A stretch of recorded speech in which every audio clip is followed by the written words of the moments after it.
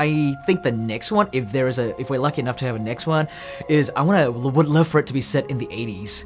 And I just think it would be such a cool different flavor, because these first two movies took place in the late 70s, so it'd be nice to kind of start going into the 80s. There are so many. I would prefer it not to be, I can say this, and hopefully if it happens, then I'll eat my words, but I would veer away from Amityville as like the center of the case, because there have been so many movies of that, and I think that would, you know, you'd just be compared to Amityville movies.